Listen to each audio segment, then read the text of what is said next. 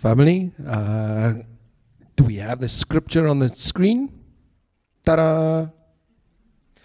Okay, now I need to keep the scripture on my screen. Okay. Are you with me? Do you want to look it up yourself? Okay. Proverbs 1, the English Standard Version, verse 1 to 7. The Proverbs of Solomon, son of David, king of Israel. To know wisdom and instruction, to understand words of insight, to receive instruction in wise dealing, in righteousness, justice, and equality, to give prudence to the simple, knowledge and discretion to the youth. Let the wise hear and increase in learning, and the one who understands obtain guidance. To understand a proverb and a saying, the words of the wise and their riddles. The fear of the Lord is the beginning of knowledge. Fools despise wisdom and instruction. This is the word of the Lord. Goeiemôre, dumela sawubona ita. Thank you, church. My name is Lesego, and I have the privilege of serving the body of Christ through Fellowship City as one of the elders and pastors here this morning. I have the privilege of sharing the word of God with you. Here's a couple of well-known sayings or words. Dipopo sal dance. A popular South African phrase, you can't make omelette without breaking eggs, which means it's impossible to achieve something without there being bad or unpleasant side effects. Or another saying that is, what doesn't kill you makes you stronger. I can hear that one is well known. Another saying is, if at first you don't succeed, try again. Okay, yeah, there's some popular sayings. Last one is O52, which is a South African saying, which means you could be close to trouble, or something is close to happening, or 5-2. All these sayings have a lesson that they teach. Here are a couple of warning labels that you would find on some products. Remove child before washing. or contains peanuts on a bottle of peanut butter. I guess the hope is that it would actually contain peanut butter, so that is a good warning. Don't iron while wearing. A label found on clothes. There's a show on YouTube called Hot Ones. Celebrities meet with a show host for an interview. While eating hot wings, the hottest and last bottle has this label, which includes, I am not inebriate, which meaning drunk, so otherwise not of sound mind. I am fully able to make a sound decision about the purchase of this product. The hot sauce is so hot that the label warning is a confirmation that you're not drunk, that you're sound of mind when buying it and using it. All these labels indicate care or thought that should be taken when using the products. But clearly, sometimes people don't heed the warnings.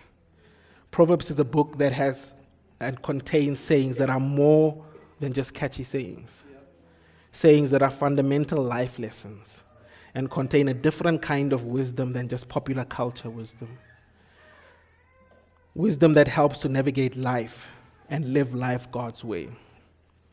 Proverbs also contain warnings.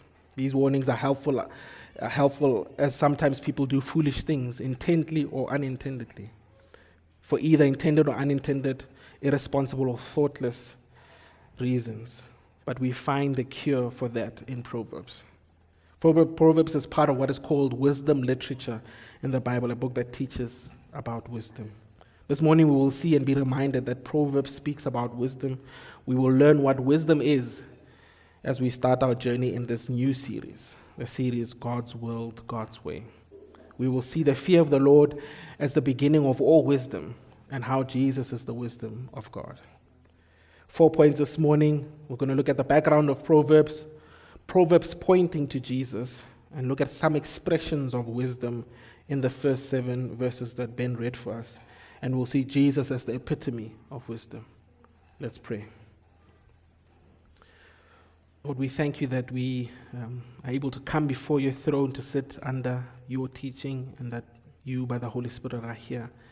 I pray that you would be at work, that you would be removing any distractions and helping us to focus and to hear you speak. I pray that you speak through my vocal cords those things that you'd want us to know, to say, and to do. And I pray all this in Jesus' name. Amen. Proverbs' main contributor, Solomon. We first see Solomon in 1 Kings in the Old Testament, where we see God ushering in a new king after David. God promised Solomon as the next king. God comes to Solomon in a dream. Let's read from verses 5 of chapter 3. This is what God asks and the response from David, which will follow. At Gideon, the Lord appeared to Solomon in a dream by night, and God said, Ask what I shall give you. And Solomon said, You have shown great and steadfast love to your servant David, my father, because he walked before you in faithfulness, in righteousness, and in uprightness of heart toward you. And you have kept for him this great and steadfast love, and have given him a son to sit on his throne this day. And now, O Lord, my God, you have made your servant king in place of David, my father. Although I am but a little child, I do not know how to go out or come in. And your servant is in the midst of your people, whom you have chosen, a great people, too many to be numbered or counted for multitude. Give your servant, therefore, an understanding mind to govern your people, that I may discern between good and evil. For who is able to govern this, your great people? Solomon's answer is a strange one, isn't it? When you consider the question, if God were to ask us this question, what should I give you? If left to our own mind and heart, we would ask for long life, riches, and revenge. We see this in verse 11, where that's the assumed answer, but we see Solomon asks for discernment between good and evil. Solomon asks for the ability to give practical help and guidance to the people that God has placed under his care. Solomon asks for wisdom. So God gives Solomon wisdom and great insight. 1 Kings 4, verse 29 to 30. God gave Solomon wisdom and very great insight, and a breadth of understanding as measureless as the sand on the seashore. Solomon's wisdom was greater than the wisdom of all people of the East, and greater than all the wisdom of Egypt. Verse 32 continues, he also spoke 3,000 proverbs, and his songs were 1,005. He spoke of trees from the cedar that is in Lebanon to the hyssop that grows out of the wall. He spoke also of beasts and of birds and of reptiles, of fish, and people of all nations came to hear the wisdom of Solomon, and from all the kings of the earth who had heard of his wisdom. So Solomon is sharing wisdom through the book of Proverbs, especially to his sons as those who are to follow him as kings. Some of the Proverbs are specifically addressed to those in the royal court. But even though the book has a clear royal audience that it is written to, it is still relevant to us. It is not only for those who are in the royal court, like Proverbs 16 and 31. Solomon wants the whole nation to live wisely and to follow his lead as king. Proverbs are written to people. The book is addressed to those described as simple-minded or youth as well in verse 4. The book also addresses the wise or the mature as well, showing that you can never have too much or can never stop learning. See verses 5, let the wise hear.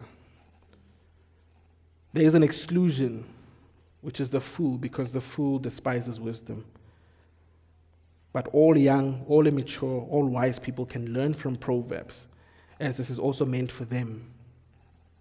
So Proverbs are meant for us to learn from, for us to use in learning how to apply God's wisdom in every aspect of life, to learn God's world, God's way. Our second point, Proverbs pointing to Jesus. In 1 Kings 4, verse 32, Solomon is described and portrayed as the new Adam, wisely ruling a garden with trees. He knows the plants, birds, beasts, and reptiles. He is more wise than all the sons of the East. The sons of the East refers to all the people eastward from Palestine. The Hebrew nation thought of themselves as central and gave direction from their location. That is why east is in relation to Palestine. So Jacob fled for his life from Esau to the east. Job was known as the greatest of those in the east. The wise men who go to Jerusalem to see the child born in the manger as King Jesus are from the east. So the children of the east are known for their wisdom throughout the Old Testament. However, Solomon is known to be wiser than all of them. Wiser than all of those from the east. He spoke thousands of proverbs like we see in verse 32. He wrote over 1,000 songs, as we see that as well in verse 32, which is a link to Song of Songs in the Bible. So Solomon is beginning to fulfill the original call of mankind to rule wisely. However, Solomon, much like all other kings before him, fails to live wisely. Solomon enslaves people to help him build Jerusalem. He imported and exported arms, chariots, and horses to other countries. He had hundreds of wives and concubines. Solomon demonstrates wisdom, but isn't fully committed to follow the laws of Yahweh. So Solomon, the wisest king, still failed as king. The whole Old Testament shows the need for a new king. All the kings before have failed. Solomon, who would have been compared to Adam, Solomon, who has a covenant with God and is obedient to God, seeks wisdom to serve God, knows creation, rules over creation in a similar way and in similar words to Adam. Solomon is portrayed as the new Adam, the one who is wise, who knows God's creation like the original Adam, but ultimately still fails and does not obey and follow God's law. So from the lineage of David comes the true king. From the lineage of David comes the true king, Jesus. Jesus as the word of life. Jesus is the one who created and sustains everything. Shows wisdom as a teacher of the law. Even in his youth, shows a liking to the law and the word. In Luke 2, we see his parents leaving the city, coming from a festival in Jerusalem, only to find that Jesus stayed behind to go to the synagogue as a child, where he is learning and asking great questions. Almost sort of like Home Alone, the movie, but the kid doesn't stay home. Jesus doesn't stay home to protect the house, but he goes to the synagogue, where he's learning and sitting around teachers and asking questions and learning. Even as we look at Proverbs, we can see and reflect on the wisdom of God, or the wisdom that God gives us to live. There are other books in the Bible that point to and illustrate Proverbs pointing to the wisdom of God, true wisdom coming from a king who is greater than the author of Proverbs, greater than Solomon. Matthew 12, verse 42 says, the queen of the south, which is Queen Sheba of Ethiopian descent, will rise up up the judgment with this generation and condemn it, because she came from the ends of the earth to hear the wisdom of Solomon. And look, something greater than Solomon is here. This is Jesus answering the scribes and Pharisees when they're asked to see a sign or a miracle from Jesus. Jesus answers them with Jonah as an illustration, where Jonah is in the belly of the fish for 3 days, and comparatively the Son of Man in the belly of the earth for 3 days. Jesus himself dying and rising again in 3 days. Someone greater than Jonah is coming. Jonah, who preached and people repented. Comparatively, Jesus, who preached an unparalleled wisdom and people repented, is greater than Jonah. Someone greater than Solomon, who has wisdom, is here, and this is Jesus. So the whole of the Old Testament point to a king who is coming, who's greater than all, and who does not fail like previous kings. Proverbs 1, which is the introduction to Proverbs as wisdom literature, has similar language to Isaiah 11. Both Proverbs and Isaiah 11 speak and draw comparisons to Jesus as the one foretold to come, who is wise and the true king. This is what Isaiah looks like. Then a shoot will grow from the stump of Jesse. Jesse is the grandson of Boaz and the father of King David. He is from the royal family line. Jesse means upright, firm, or strong. So a shoot will grow from the stump of Jesse, and a branch from his root will bear fruit. The Spirit of the Lord will rest on him, a spirit of wisdom and understanding, a spirit of counsel and strength, a spirit of knowledge and of the fear of the Lord. These are the same words we see in Proverbs 1, verses 2-4. His delight will be in the fear of the Lord. He will not judge by what he sees with his eyes. He will not execute justice by what he hears with his ears. But he will judge the poor righteously and execute justice for the oppressed of the land. He will strike the land with a scepter from his mouth, and he will kill the wicked with a command from his lips. So from verse 3 of Isaiah, we see the words, a spirit of knowledge and of fear of the Lord. This is the same as the hook or the main line from the book of Proverbs, which is at the core of the book. The fear of the Lord is the beginning of knowledge. Fools despise wisdom and instruction. So we'll come back to this fear of the knowledge. It's the beginning of knowledge. Our third point, expressions of wisdom. Wisdom is multi-layered in the book of Proverbs. And there are a few different expressions or layers about wisdom that we see within the first 7 verses of Proverbs. We get to see different expressions of wisdom in the different words that are used. The first word, wisdom, is wisdom that we see. Wisdom is not primarily about your IQ. It's not the accumulation of knowledge. It is the practical ability to apply the right decision. Unlike knowledge, wisdom is applied knowledge. A fool or someone foolish isn't the person with a low IQ. A fool may know all the right answers, but may not know what to do with them. The book of Proverbs is written to help people to not only know the right thing, but to apply knowledge to the right thing. Wisdom is the ability to make right and godly and God-honoring decisions. Wisdom is the skill of living. It's practical knowledge. We see the same word used in Proverbs 22, verse 29, which speaks about the skillfulness of man standing before kings. The same word is used in the Amplified Bible translation of Proverbs 1, verse 2, which says, to know skillful and godly wisdom and instruction, to discern and comprehend the words of understanding and insight. This is wisdom, skill of living, which is practical. Wisdom involves skillful living in regards to family, to humility, to friends, to words, to laziness, and other areas of life. And these are some of the themes we will cover over the next 7 weeks. Wisdom involves understanding how the world works. It's God's world, and how to practically live in God's way through the wisdom of Proverbs. So the second word is instruction. The word is an expression this word is an expression or layer of wisdom. Instruction could be better understood as correction.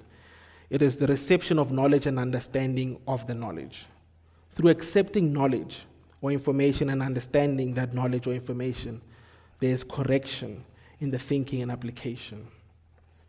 Correction is part of what also alludes to the relationship part of wisdom. Through relationships, we are able to receive correction and instruction. Through relationships, we may be able to receive and grow in wisdom. This is through a discipleship relationship, where you are encouraged but also warned and rebuked through the lens of Scripture as we learn from God's Word. The most important of relationships where we should receive correction is also in submitting to the Lordship of God. In relationship with God, it is knowing the Word of God. It is walking through and learning the wisdom of God through His Word. The warning label is that this book contains useful, life-giving information. For it is useful, life-giving information if the heart is not hardened and foolishness prevails, like we see in verse 7. Fools despise wisdom. Through the book of Proverbs, as we learn God's way and find God's correction and instruction in how we live in God's world. So the third word, insight, suggests depth of discernment coupled with understanding sympathy. The word insight can be broken into 4 different parts or different types. Descriptive insight. This is insight from looking at something and learning from it. As you look, you can see what is described there. For example, looking at this image. What you will see in this image is Gold Lion, Walt Disney, and Marvel Studios movie. Through many different movies, all mostly good, there is a sense of deep insight that if a movie starts off with one of these logos, that you can trust the movie. I don't know what the lion stands for, but as the movie starts, almost a sense of calm sets in knowing that this will be good. That's descriptive insight, the insight from looking at something and learning from it. Diagnostic insight, systematic process of analyzing and interpreting data to understand underlying causes, identify issues, and develop solutions. For example, these are 2 comrades runners.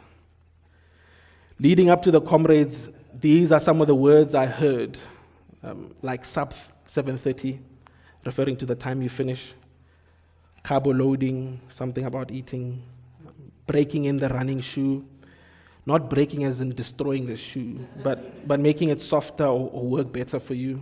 I know that's strange.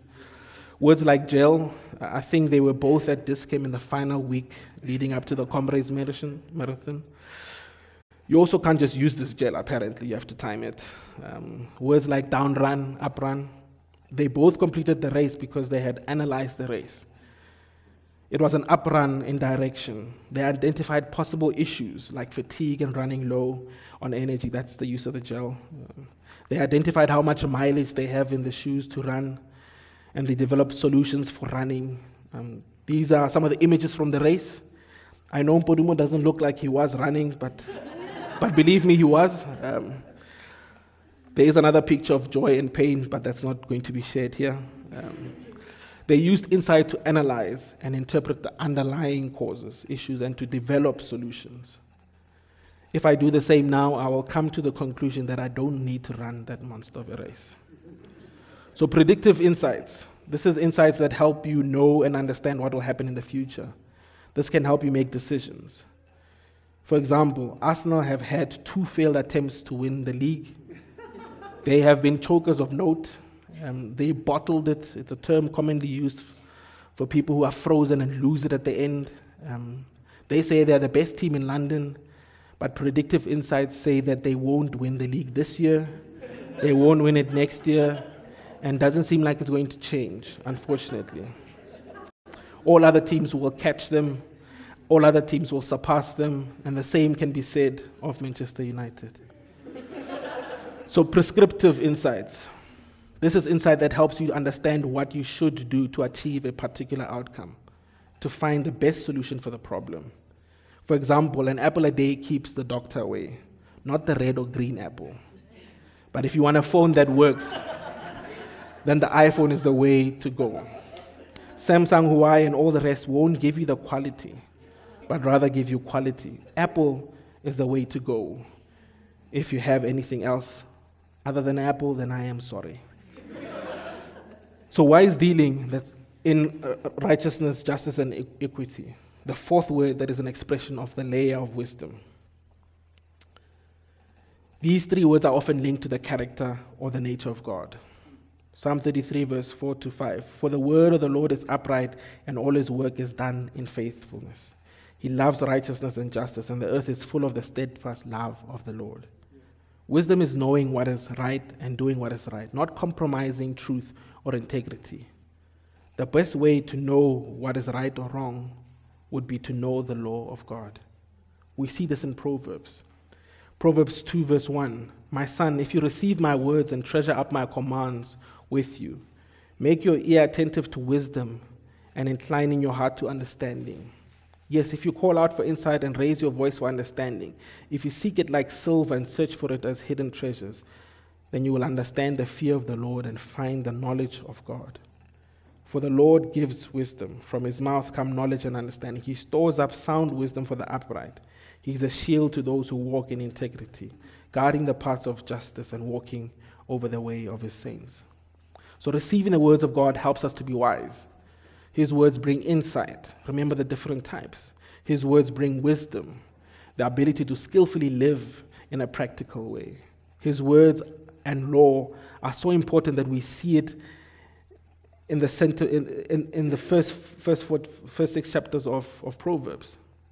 Chapter 3, verse 1. My son, do not forget my teaching, but let your heart keep my commands.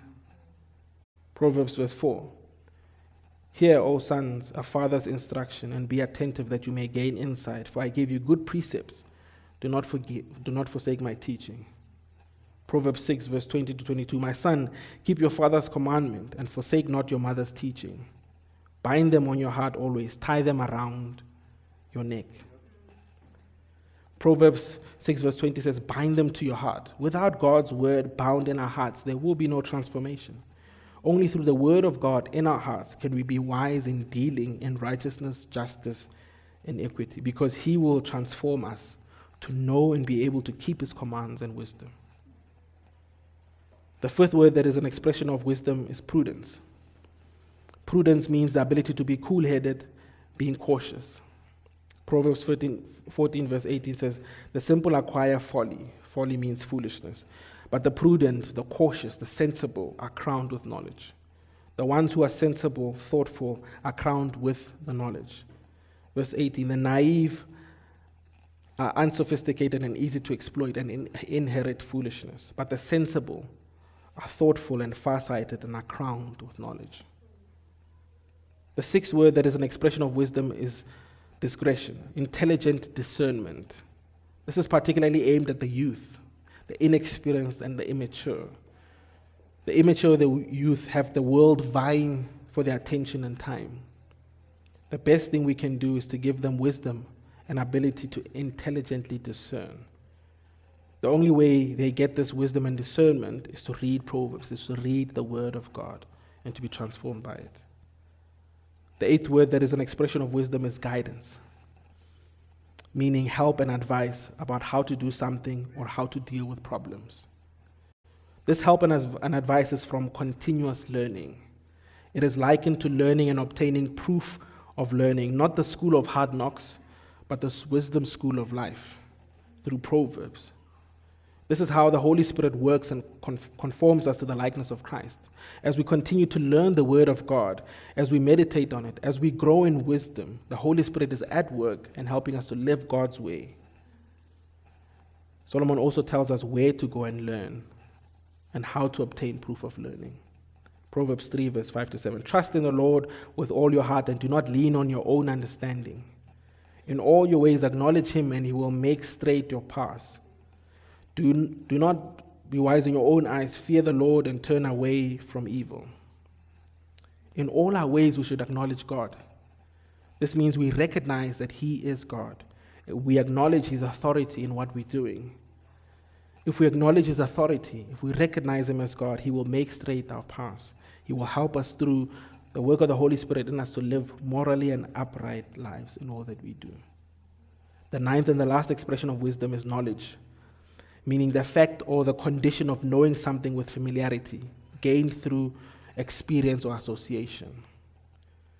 So in the knowledge of God, in the knowledge of who God is, familiarity of who God is, insight. Remember the types of insight. We see his faithfulness in the description of insight. We know he loves us as we in the diagnostic insight through the cross. In predictive insight, we know that he is God and he's faithful to the end because he has been faithful since the beginning. All the promises of God have been true, and we await the return of Jesus because we know God has kept all his promises and prophecies before. We can trust him. We can build our life on him, for we know he is God. We should fear the Lord. The word translated as fear in the Bible can refer to terror, the feeling from a frightening situation, or respect. Like the respect or fear that a servant would have for the master and serving the master faithfully, or fear as in being in awe of a person in the presence of greatness. The fear of the Lord is a combination of all of these. It is recognizing God for who he is. He is majesty, recognizing his power, recognizing his majesty. To fear the Lord, you have a continual awareness of God, a deep reverence and awe about his majesty, his power, and his presence. Romans 1 verse 21 to 22 says, "For though they knew God, they did not glorify him as God or show gratitude. Instead, their thinking became worthless and their senseless hearts were darkened. Claiming to be wise, they became fools." These are people that seek wisdom outside of God, seek wisdom ignoring wisdom. Their hearts were darkened and they became fools. It's impossible to have wisdom outside of the source of wisdom. Ask Pepsi. It's impossible to have Coke without having the source of Coke. It may look like wisdom. It will so slowly show itself to not be what it is. To fear God means to revere, to feel deep respect or admiration for him, to submit to him, and to walk in his ways. To revere God, you have to know him. You have to know his word. With his word in our hearts, only then are we able to revere him. Wisdom is a skill of living. It's practical knowledge. Practical knowledge that includes instruction or correction. This correction helps us to know and to get better at the skill of living. This correction coming through a relationship with God and through the work of the Holy Spirit in us, showing us and teaching us skills of life. Wisdom comes through insight, growing in the ability to discern and to act in a wise way. Wisdom comes through righteous justice and equity, through knowing the law, through knowing the commands of God, knowing His word, which then takes root in our hearts. Once it takes root in our hearts, once His word takes root in our hearts, it helps us to be righteous. It helps us to do what is just. It helps us to be fair and to be impartial in how we deal with people. Wisdom comes through prudence, being sensible and cool-headed, crowned with knowledge and the word of God, which makes us wise. Wisdom comes in learning wisdom as being in school is how we are guided. This is the guidance part of wisdom, through the work of the Holy Spirit and through coming to be immersed in the word of God, to develop the right perspective and fear of God. Proverbs enables us to be guided, to learn, and to know how to apply what we learn to everything, and God will make straight our paths. Our last point, Jesus is the epitome of wisdom. At the end of the first chapter, we see the introduction of wisdom as a lady. Wisdom is personified, but this does not mean that wisdom is a woman. English does not use grammatical gender and classifying words like masculine, feminine, or neuter or neutral. The Hebrew language, which is used in Proverbs, uses grammatical gender. In many languages, including Hebrew, most nouns have a strong gender component, but the gender assignment is grammatical and does not necessarily indicate the physical gender of the object. So in English, the word wisdom is grammatically neuter, so it doesn't have a gender. But as we read it from Proverbs, we see that there is a gender to wisdom. The Hebrew noun for wisdom is chokmah, and the word is grammatically feminine. So in Hebrew, it would have been natural for them to say she when referring to wisdom. So Lady Wisdom draws similarities to Jesus, and we see this in chapter 8 of Proverbs. Wisdom pre-existed creation from verse 22. The Lord possessed me at the beginning of His work. This is Proverbs 8:22. Wisdom pre-existed before the mountains, from verse 25 of Proverbs 8, before the mountains had been shaped. Wisdom pre-existed before the waters were split, verse 28 of Proverbs 8. When there were no depths, I was brought forth. When there was no springs abounding with water. Wisdom pre-existed prior to creation. Wisdom assisted the Lord in creation. Proverbs 8 verse 30. Then I was beside Him like a master workman, and I was daily His delight, rejoicing before Him always. Jesus participated in creation. John 1 verse 1. In the beginning was the Word, and the Word was with God, and the Word was God. He was in the beginning with God. Jesus is the wisdom of God. 1 Corinthians 1 verse 24. But to those who are called both Jews and Greeks, Christ the power of God and the wisdom of God. Jesus points to Himself as wisdom in Matthew 11 verse 19. He, Son of Man, came eating and drinking, and they say, look at Him, a glutton and drunkard, a friend of tax collectors and sinners. Yet wisdom is justified by her deeds. So Jesus fulfills what is being said by wisdom. The good news is that wisdom is a person, and His name is Jesus. And knowing Him personally will make you wise. This is what we learn in the next 7 weeks. We learn the wisdom of God from the book of Proverbs. We will learn how to practically live out the wisdom of God. We will learn and live out the fear of God as the beginning of all wisdom, as we behold God and continue to see Jesus through the Proverbs. Let's pray. Lord, we thank You that Jesus is wisdom, as we see through Proverbs. That we see that Jesus is the foretold wise King who came to save and die on the cross for our sins. That Jesus enables us and helps us to live right as we're continuously transformed to His likeness by the work of the Holy Spirit. I pray that you would help us to desire more and more to know wisdom, to know Jesus, to know your word. That as much as we open our mouths, that we would open your word. That your word would take root in our hearts. That you would be at work through your word to make us wise. That you would build up the fear of the Lord, which is the beginning of all wisdom, through the work and the power of the Holy Spirit in us. Would you draw us near to God? Would you draw us near to your word? Would you immerse us in your word? Would we grow in wisdom, in skillfully living practically in God's world, through God's way? We pray all this in Jesus' name. Amen.